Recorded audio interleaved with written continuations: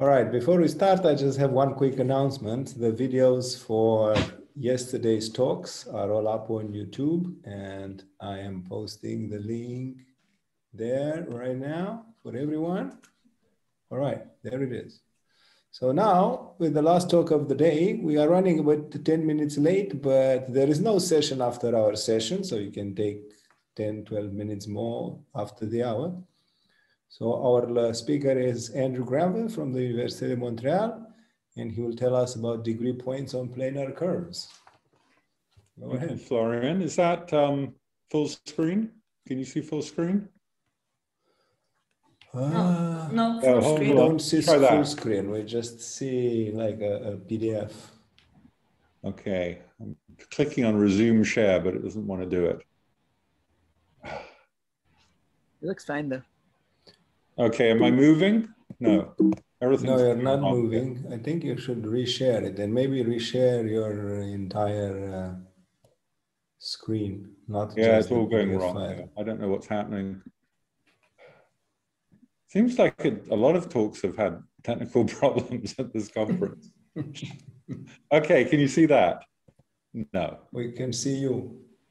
Okay, we're going to get there, I promise. Let's try one more time. If this fails, I'll use a different PDF file. I'm just trying to use Adobe Acrobat rather than Preview, which seems to sometimes not be a happy thing. Okay, you can see it again, yeah? Yeah, we can see the PDF file. It's not full screen, but I'll try and go to full screen mode. Okay. And now it's sharing paused. Resume share. Doesn't want to resume share. You should give new share. That's frustrating. Okay, well, it's going to have to be in this form, I guess. Can you see that? Yeah, we can see it. Yeah, it's sorry. fine. That's Okay, good. well, thanks for the invitation. Some of you may have heard me give this talk in French a few weeks ago at a meeting with Canadian Math Society. This is pretty similar, but few minor differences. So this is joint work with Leah Benish, who's a postdoc here in Montreal. And well, I think it's always best to start with an example. So what I'm going to be looking for are rational points on the curve x squared plus y squared plus 1 equals 0. And I think it's pretty easy to see there's no rational points because, well, I mean, everything on the left-hand side is greater than or equal to 0 if you put in any real number. And, well, if you want them to equal 0, they better all be 0 then, but one of them's 1, so that's not possible. So there are no rational points. So let's go to degree 2 fields and ask, are there any points in degree 2 fields? So here's an easy one. I can just take any integer m and put it in for y. And then I just need x to be the square root of minus m squared minus 1. So I've got a point in some field, and in fact, you can easily, or it's not hard to prove it, this gives you infinitely many distinct imaginary quadratic fields for which there are rational points. So this is starting in our area that there's no rational points, but in fields of degree 2, we can find infinitely many points of, if you like, degree 2. I'm going to think of those as degree 2 points. And actually, this is a bit away from, not entirely relevant to my point, but it's kind of fun. Let's just see if we can find all of the fields Q root D where there are rational points. So if I just take x as u plus v root d and y as t minus w root d for arbitrary rationals, u, v, t, w, and arbitrary d, then we know d is going to be negative from what we said a minute ago. But to cancel the coefficient of the root d, we're going to need uv equals tw. So when we just expand this, we've got, well, just take the real part. We've got u squared, dv squared, t squared, and dw squared. So then if I just take this and multiply through by v squared, and then I use the substitution uv equals tw to get rid of the first term, there's a beautiful factorization that takes place. So we're starting to move somewhere. So the next thing I'll do is just multiply through by this w squared v squared, so I make a square there. That means I can multiply that square into the t squared and into the v squared. I've got the w squared v squared on the other side, and I just expand that to be minus 2 squares. And so when I reorganize all that, I get this. I'm doing it quickly, but I hope you can see, in principle, I'm doing nothing but reorganization. So if I divide through by the v squared, what I've shown is if there is a solution in Q root d, then minus d can be written as the sum of 3 squares of rational numbers. And it's not, it's not complicated to prove that a number can be the sum of 3 squares of rational numbers if and only if it's the sum of 3 squares of integers. This is just from classification of what those numbers are and simple congruences. You don't need genus theory. And so we're saying that if there is a solution, then minus d must be the sum of 3 squares of integers. And actually, once you just write that down, it takes you 5 minutes to realize we can just go straight to a parameterized solution. So it's very beautiful here. You can classify all the d here as being those d that for which minus d can be written as sum of 3 squares. It was Legendre or Lagrange, whichever one, who classified that. I showed this to my colleague Henri Darmon. He showed me this, a very beautiful proof to do this using quaternions. I think there's probably more than several ways to do it. One way you don't want to do it, by the way, is using the obvious Hasse-Minkowski theorem here, because trying to understand the quadratic residue symbols in Q root d in order to use it is actually a real pain. Anyway, let me go to the main topic, which is I'm going to take smooth irreducible curve defined over a number field K of genus G. So just some curve. And let's just talk about what rational points we know about. So first thing to know is that in genus 0, it's essentially polynomial solutions, and either there isn't a solution or there's infinitely many given by polynomials, and that is fairly fun to prove. And then the genus 1 is, of course, corresponds to elliptic curves, and the great result of Morel shows that no matter what number field you're in, well, this is a little different from the statement of Morel. This is, if you like, a corollary, but it captures a lot of it. If there's finitely many points, the curve has rank 0 in that field, then actually you can bound the number of points on the curve in that field by a bound that depends only on k. So it doesn't depend on the curve itself, or otherwise there's infinitely many k rational points. And actually, Perron, who I think may have been a student of Morel, showed that the dependence here actually is not just on the field. You can do much better and just say it depends only on the degree of a field over the rationals. So this will be slightly relevant in a minute. So, of course, the great theorem in rational points is Folting's theorem, which says, well, we've done genus 0 and genus 1. Here, if genus is greater than 1, you've got finitely many points. And by now we have at least 3 very distinct proofs from Folting's, Voiter, and Venkatesh and Lawrence. But we still are asking the same basic question, is can we bound the number of points? We know it's finite, but is that finite where it doesn't matter about the curve, it only depends on the field, or maybe I should have put the genus too, curve and genus, or is there a bound that depends, like Perron's bound, only on the degree of a field in the genus? There should be. We feel in our hearts there should be, and I don't know if anybody's got any sensible ideas to attack this sort of problem. So with Folting's, many of these proofs, you can sort of bound all future solutions in terms of solutions you've already got. So they're sort of non-constructive in that sense, or if they are constructive, it gives room for quite a lot of solutions. And a bit complicated to put your hand on what that lot of solutions means. I'll explain a little bit about that more in a minute.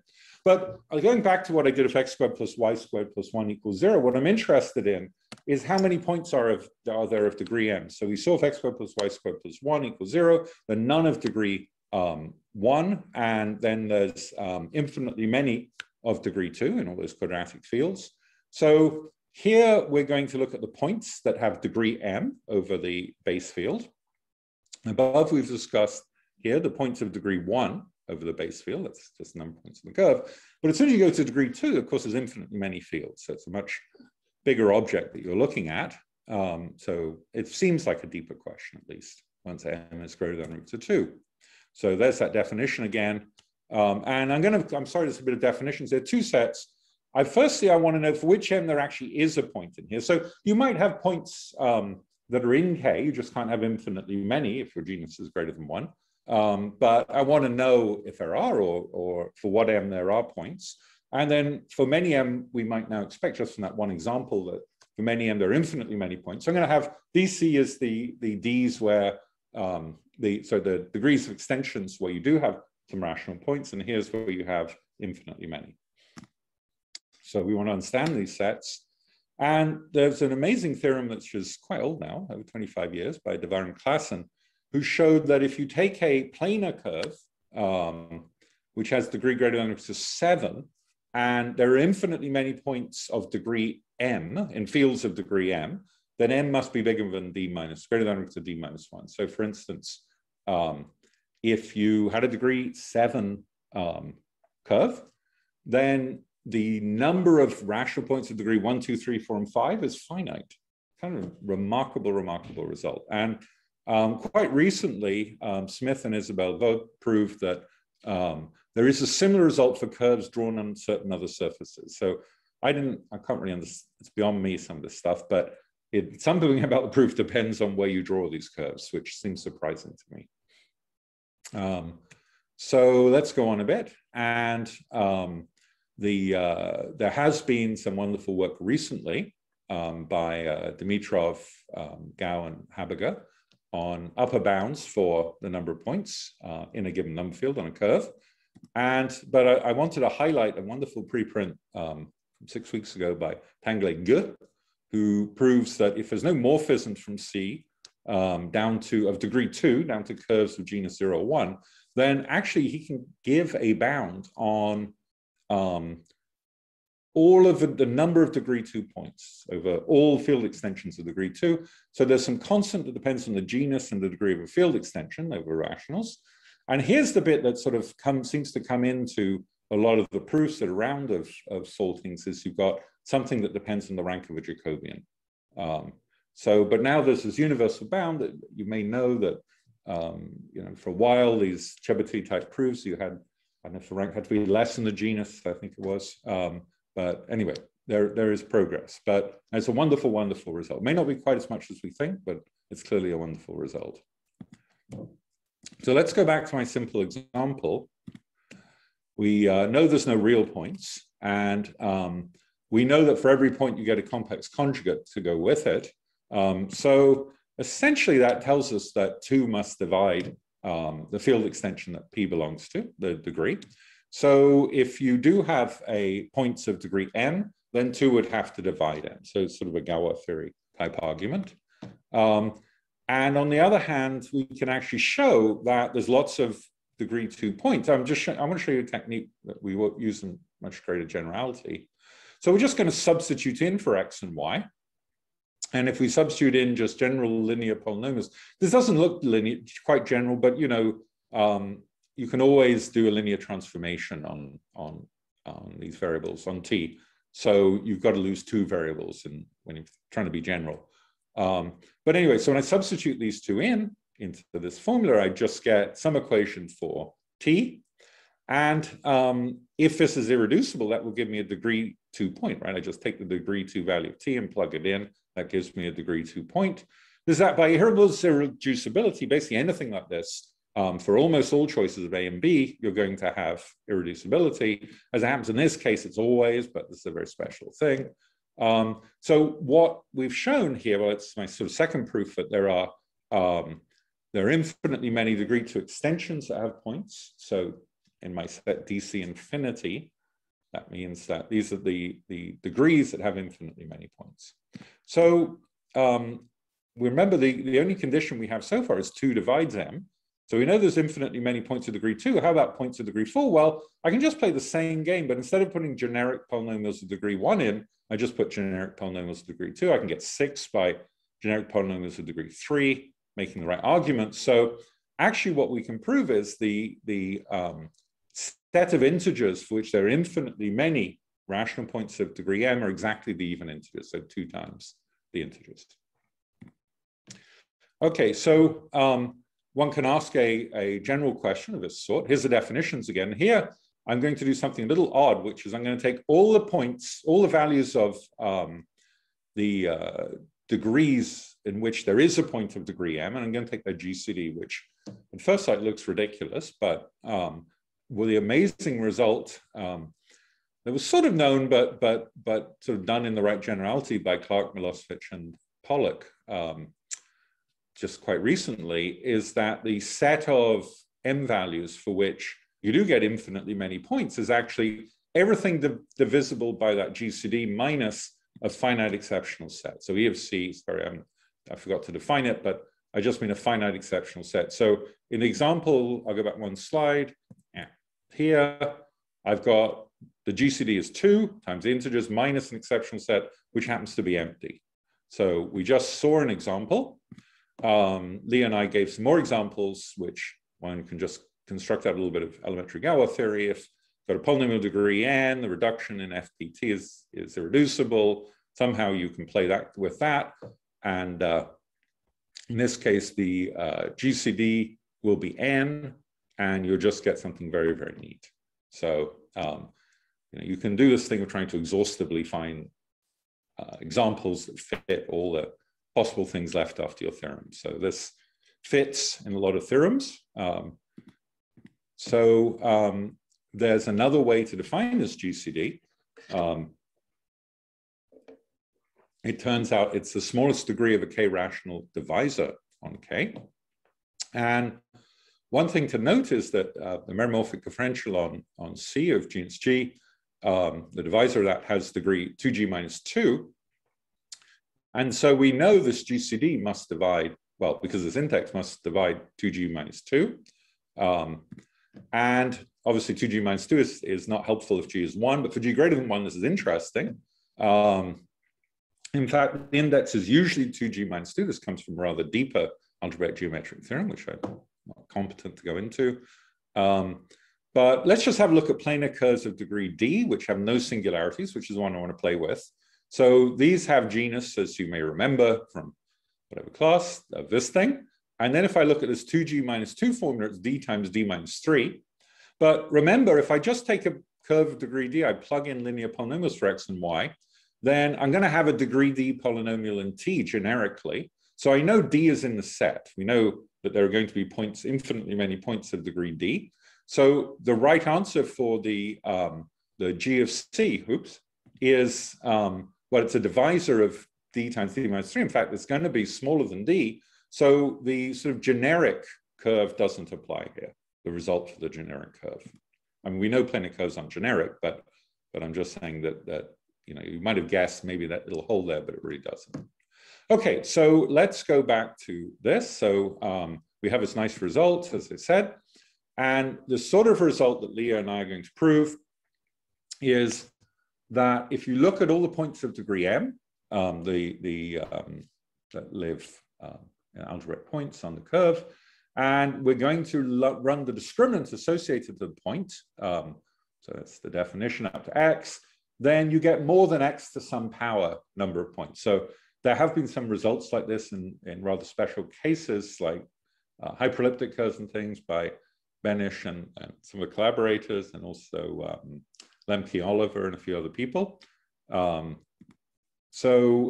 me get into sort of some of the fun stuff you can do with this problem. So I mean, so our main contribution here really, although it's not as general as this, because we're working with planar curves, is that we're showing that, well, the number of such fields is like x to a power. So what we're managing to show is that you get a lower bound of x some power. So now the only thing in real dispute is what's the power of x. And let me just say our power will be nowhere near the correct power of x. So here's sort of a fun way you can play with this game. If we have a degree d curve, we can generically substitute in xt and yt, and which are linear, and get points. And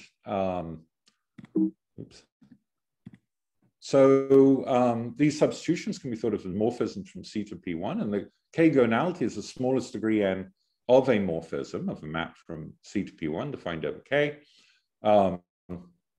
And then that degree is actually in our set of degrees for infinite many points from the same time of construction.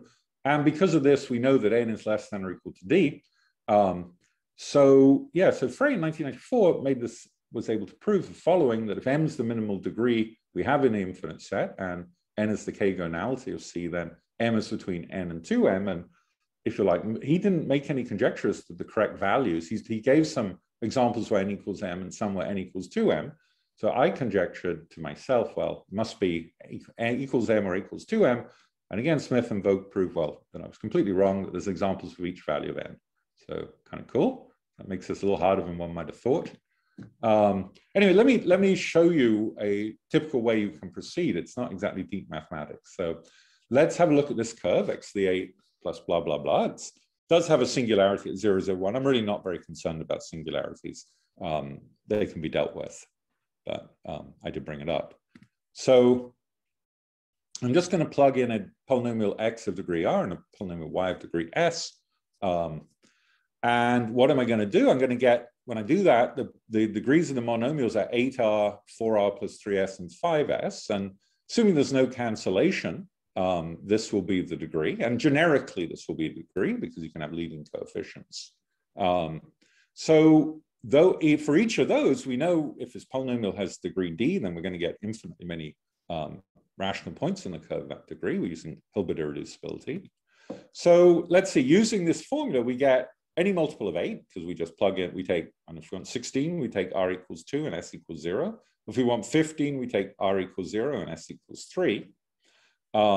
So yeah, we know we can get any multiple of 5 or 8, but can we get other integers? And we can hope to get them from 4r plus 3s. To be maximal, well, we need it bigger than the other two, so 8r bigger than 4r plus 3s, and the two conditions become this, which become these conditions. So we can get anything in set 4r plus 3s where this is the case.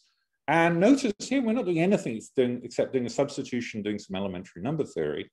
And when you do this, well, I wrote some technicality, no point, you find that you can get every integer bigger than 94 is in the set, greater than or equal to 94. So we know everything from 94 onwards, there are infinitely many rational points in fields of degree 94, 95, 96, etc.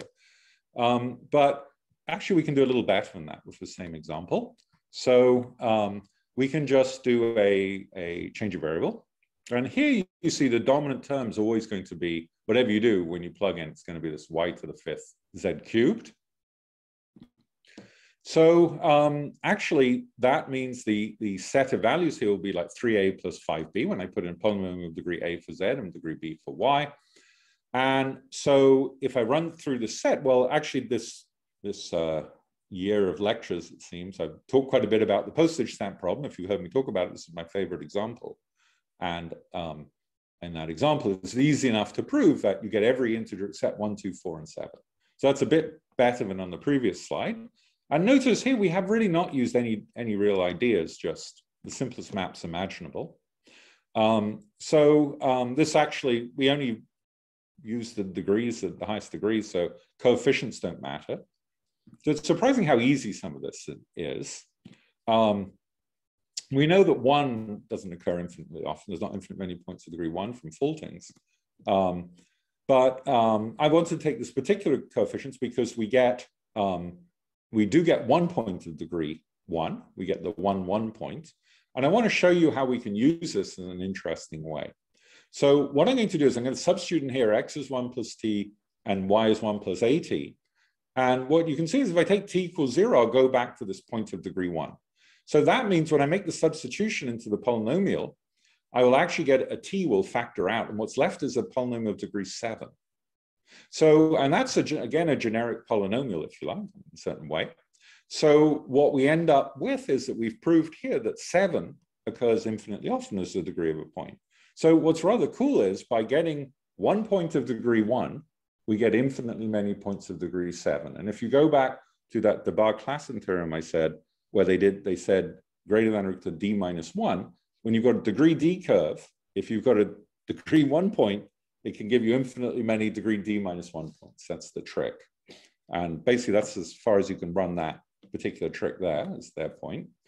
Maybe I won't get into the rest of this, but you can play this game with other substitutions. So, okay, so technique 1 is just substitute, the generic degree R and S polynomials in. And then technique 2 here is be a little cleverer, more or less generic, but but force them to have a point you already know about. So you just work like in a congruence class. So if you like, it's an irreducible polynomial, divides f of ut, f of u, f of v. We know that. And then you can simply say, okay, we'll run in a, so before I had 1 plus t, 1 plus at, which is kind of like 1 plus at is like running in a congruence class, 1 mod t. So this generalizes very nicely to irreducible polynomials, to getting higher degrees. You can use Chinese remainder theorem, so you can do many polynomials at the same time. Just trust me, this is all, you know, some of these things, if you read it, you just say, yeah, that's trivial. Yeah, so what this means is that you can, well, I showed you could subtract a point of degree 1, that degree from the polynomial, taking out a factor t. But if I had a point of degree 2, I could remove that factor 2, or I could move them together, 1 and a 2, or I can move 1 several times.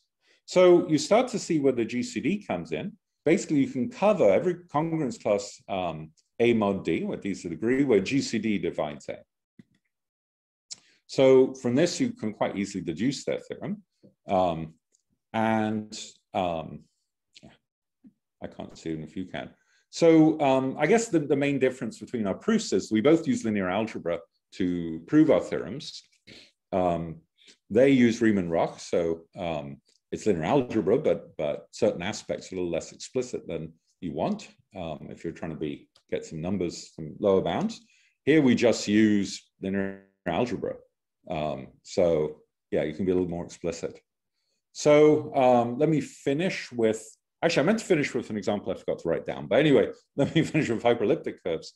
So if I've got y squared equals f of x, where fx has degree d, and irreducible, I can obviously subtract in well, let me start by putting in t for y. So now I've got t squared, and I'll put in an integer a for x, so t squared minus f of a. And as I vary a, I'm going to run through lots of fields. It's a bit like what we did with x squared plus y squared plus 1 equals 0. So here I've proved that actually degree 2 extensions happen infinitely often, points of degree 2. And I can go in the other direction and make the sort of thing that's varying the f of x, but in a at plus b, if you like. So we can prove that d occurs infinitely often. And then this GCD that's so important divides the GCD of 2 and d, because they're both in set. So if d is odd, we know that from some point onwards, every integer will appear as the degree of infinitely many rational points, the degree of that degree n. But if d is even, it's a little more complicated. In fact, the example we saw at the beginning, x squared plus y squared plus 1, we saw there are no odd degree points. So 2 really was the thing. But from that technique, that very simple technique I showed you with the Chinese remainder theorem and congruences, if you just have any point of odd degree, then not as a GCD1, but you can in the same way construct lots of points of arbitrary large degree. So yeah, so I just wanted to do the example, which I never worked out for myself, of what happens with elliptic curves. And from here, you can see we can get infinitely many of degree 2, infinitely many of degree 3, 4, but then 5's the question.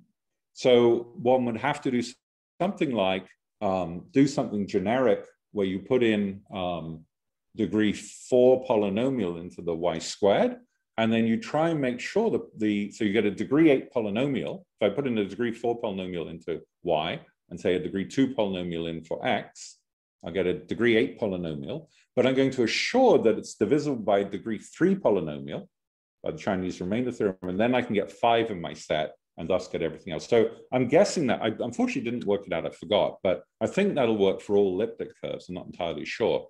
And this is actually somewhere where we vary a little bit from what the algebraic geometers would find interesting, because they have a slightly different definition. But for higher genus curves, we match up in our statement. So yeah, I guess that's it. Thank you.